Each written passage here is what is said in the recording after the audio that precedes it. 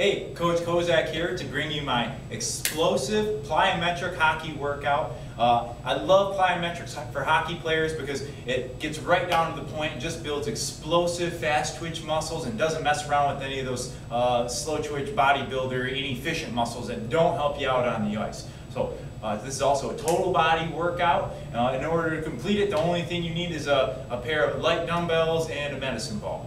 And when I'm all done going through the workout, I'd like you to click on that link in the video description. It'll shoot you over to HASfit.com where we have the workout instructions and exactly how this workout gets put together. I'm not going to delay anymore. First one we're going to do is a ballistic push-up. So I'd like you to get down to the ground, also known as a jumping push-up.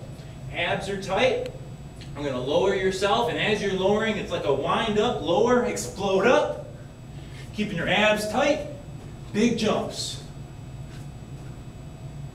Great one for explosive power in the upper body and the chest, as well as your core. All these movements today also double as core movements. Next one we're going to do is called a lateral bound.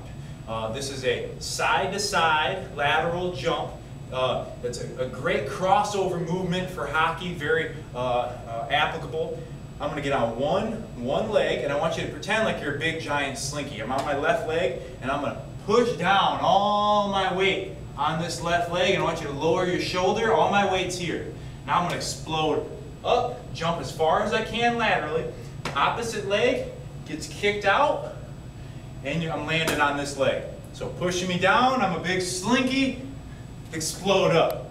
Now, pushing me down, all my weight's on this side now, explode, kick, side to side. Again, slow, load up this leg, big power. All right, that's the lateral bound. Next one is one where you need your medicine ball for. This is a medicine ball, posterior swing, plus a ballistic earthquake. So it's a cool one. A lot of power needed for this one. I got my big medicine ball. There's a rubber one that's going to bounce for me. Nice wide stance. The posterior swing is through your legs, weight in your hips.